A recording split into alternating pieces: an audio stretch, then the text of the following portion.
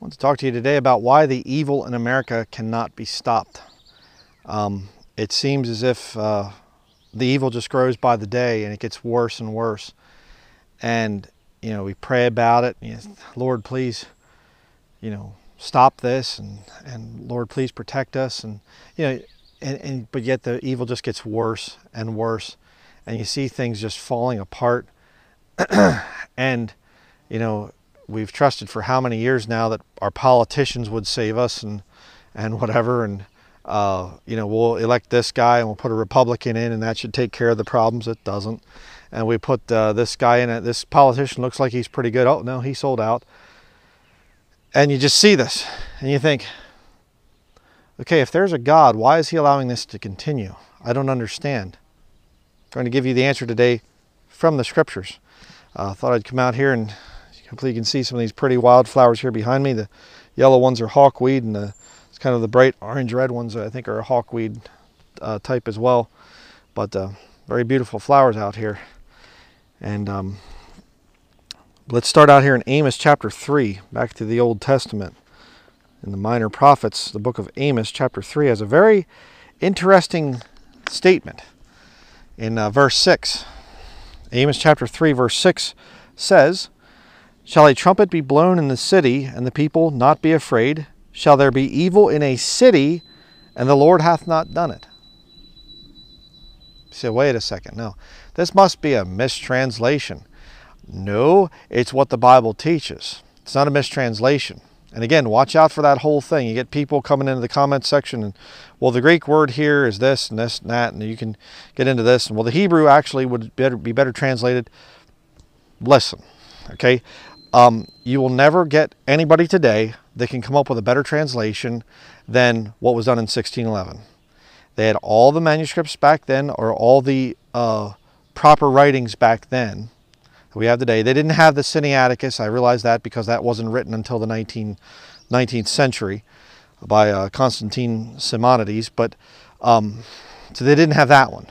And but they did have, Erasmus talked about the Vaticanus manuscript, and it was corrupt, and he didn't use it. So that was there. And of course, there are some other Alexandrian type of readings, Gnostic readings, Gnostic manuscripts, where they were trying to rewrite the Bible. So that is true. They, the King James translators didn't have access to all of the Gnostic writings because some were written after the King James Bible was completed.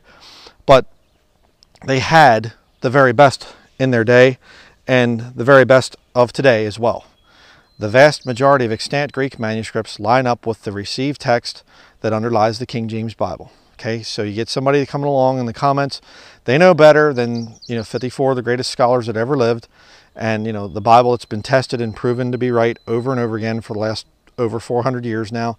Don't waste my time. Okay, the King James Bible is correct in what it says here. This is not a mistranslation. And if you understand, you read the whole Bible, you're saved, you're born again, the Holy Spirit of God will show you these things, and you'll realize why it says this. Shall there be evil in a city? Interesting, because that's where we see most of the evil happening. Not a whole lot of evil out here right now. I don't see many pride parades or transgendered people or stabbings or shootings or drug dealings or whatever else. I don't see that out here. It's in the city. Interesting. Shall there be evil in a city, and the Lord hath not done it? In other words, if there's evil in the city, the Lord's the cause of it. So, it doesn't make any sense. How could that work? It's the same thing as a child that does wrong. They're going to get a spanking. They get a little swat for that.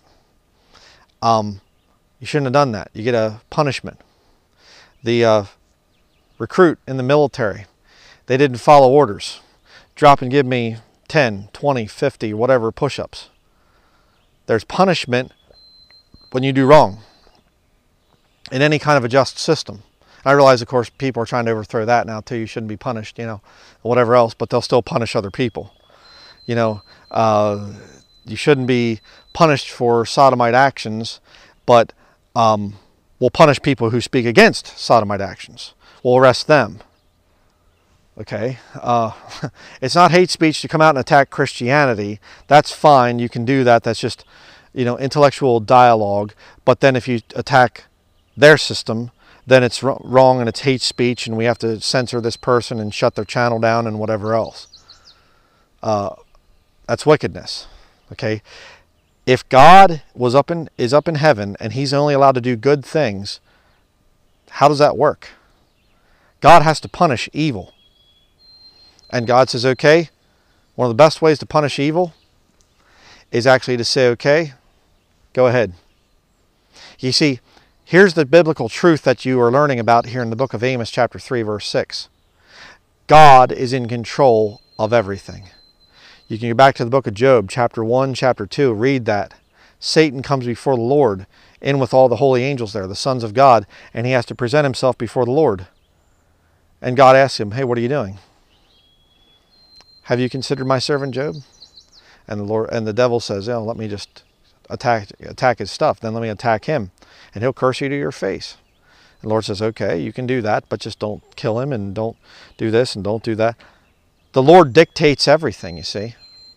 You see, we have a God that created everything, and he's so powerful that he has to give permission to every little thing that happens out there.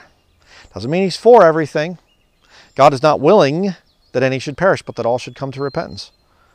The Lord looks down at Jerusalem, and he's weeping over Jerusalem, and he says, how often would I have gathered you, as a mother hen doth her chicks under her wings, and ye would not. He didn't say, and I ordained it that you couldn't. See, that's where Calvinism gets it all mixed up. They see some of this type of stuff, and they say, well, see, God creates, he ordains evil, he ordains good, he controls it all. Well, he does control it all, ultimately, but it was the devil that came up with the idea to attack Job, and God allowed him to do it. So God still gets the credit for it. God says, hey, I allowed that thing to happen to you, Job. But it was the devil that said, let me do this to him. And I gave the devil permission. Okay? So why aren't we seeing an ending of the evil in the cities? And, ultimately throughout most of America, why aren't we seeing an end of the evil? Because God is the one who's behind it.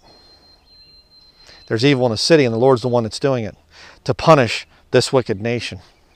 And I'll tell you right now, I watch a lot of stuff about economics and study things and read articles and the stuff about war or World War III and whatever else. But a lot of these guys, these analysts and things and economists and whatever, a lot of them, they understand a lot in terms of calculations and figuring this out and figuring that out. And this is how this thing works and that. But they don't understand the judgment of God. They don't see the judgment of God. Hopefully we can put an end to the CBDC thing, and hopefully we can have this come back and we can do this and do that, make America great again and all this. What about the judgment of God? Why didn't you mention the judgment of God? Why did you leave that out? Because they're not spiritual. They don't understand these things. I can tell you right now what's going to happen to America. America's going to fall. That's why you can't stop the evil that's going on in this country right now. The only way to stop it, the only way would be for the entire nation to repent before God. It's not going to happen. So a Christian looking at what's going on can look and say, it's not, oh, the devil's doing things and we can't stop the devil. God is in control. See, when you get right down to it, Amos chapter 3 verse 6 is actually a verse of comfort for a Christian. If there's evil in the city, it's not some other, God that's an evil God, and our God's up there going, oh, trying to fight him and trying to stop him. Our God's saying, yeah, I'll let that happen. I'm going to punish these wicked people. Hey, Satan, what do you want to do here? You want to do that? Okay, you can do that, but you can't do these other things. Go ahead, make it happen. You want to go after their money system, the debt system, and have that collapse? Okay. You want to go after the health of the people? You want to go after other things? Okay, go ahead. Do it. I give you my permission. Let there be evil in the city. Go ahead, Satan. I won't stop you. Okay? Another way you could say it would be sort of like the Lord's walking along and he's got a nasty dog on a leash, and the dog is trying to bite people, and the Lord just pulls back on the leash, and somebody starts making fun of the Lord and saying nasty things about the Lord. And the Lord reaches down and unhooks the dog and says, sick him. The Lord didn't bite him, but he allowed the dog to go bite that guy. He's the one that released the dog. 2 Thessalonians chapter 2.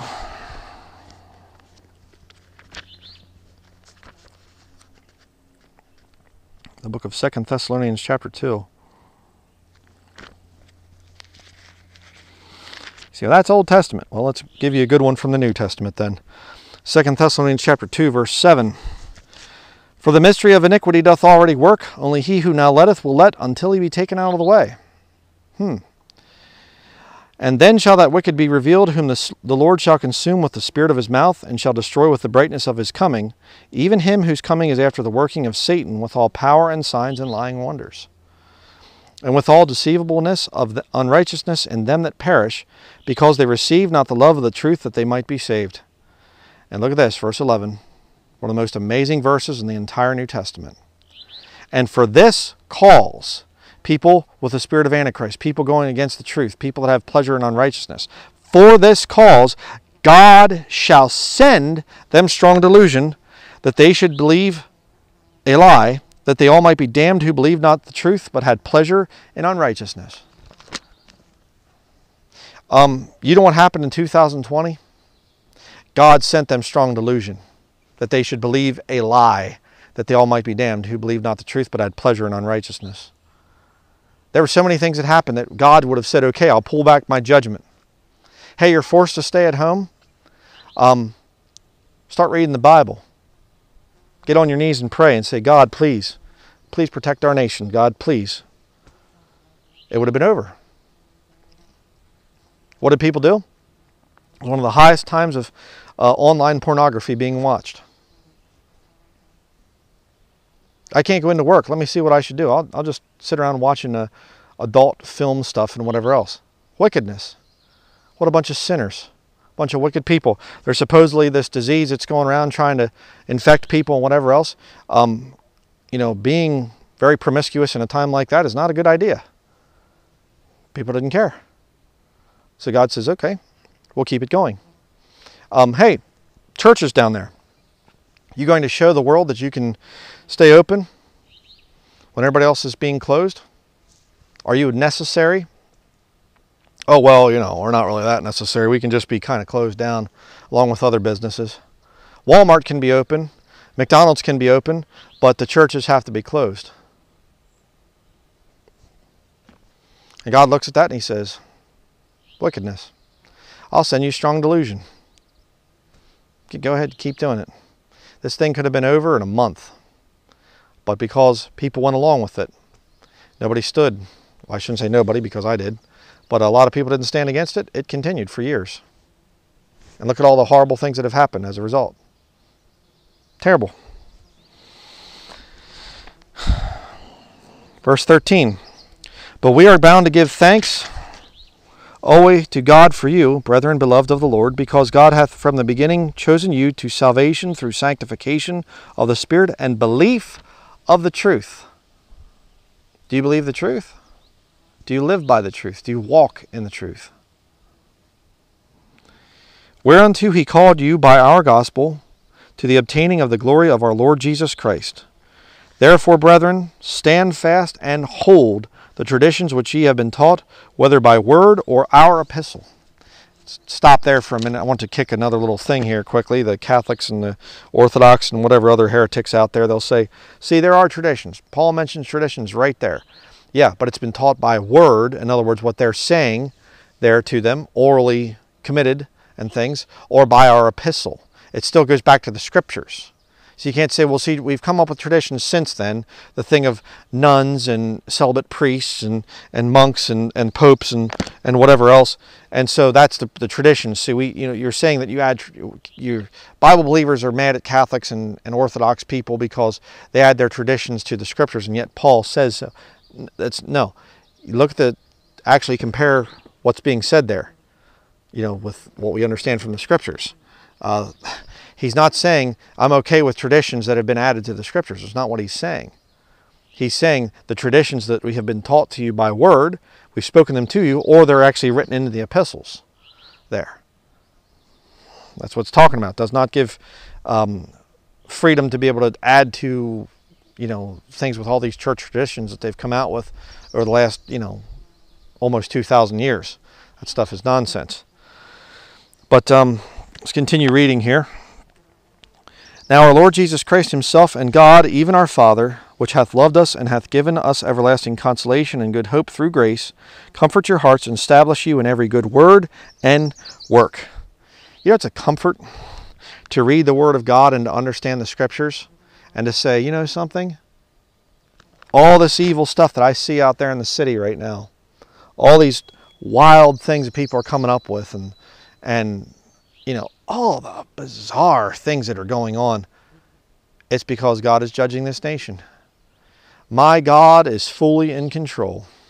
God isn't in some little church building someplace, you know, a little altar and here he is, or whatever, this guy, this Orthodox nut or whatever he is, nut, and he's got this little cross. He says about God and he holds his little cross up, little thing. You know, that's not God. Okay, it's not God. God controls everything. He is completely in control. And if you're saved, if you're born again, then he can protect you no matter what the situation. America's going to fall. America's going to fall hard, and I think it's going to be soon. And I'm praying for it. I think it's going to be a glorious thing to see this nation be brought down. What will be replacing it, I don't know. But America's beyond fixing at this point in time. I'm sorry to say that, but it is. I'm all for nationhood. I'm all for national boundaries and laws and things. You know, the Constitution was great. But you know what? America went too far. America was tolerant of sin. You can't be tolerant of sin. Sin is negative. Sin is destructive. You allow sin into your country, and it starts to go rampant, and you have problems. You have big problems. So, just wanted to put this little short study together. I think it's an important thing to keep that in mind. If you're newly saved, I've talked about this passage in other sermons, but if you're newly saved and haven't seen some of the older ones, you know, understand that God controls everything. Understand that when there's evil in a city, God is the one that's doing it as a way to punish the wicked heathen out there. Don't get afraid of what man can do to you. If you're not saved, then you do need to be afraid of what man can do to you, because you don't have God's protection. And you can perish in what evil comes into the city. Okay? So take my advice and study the Scriptures, search the Scriptures. Figure out what salvation is. Figure it out. You can watch me. You can watch my studies on it. You can watch other people. You can watch heretics. You can watch whatever you want. But it all has to go back to this. What do the Scriptures say? That's the important thing. So that will be it. Thank you very much for watching.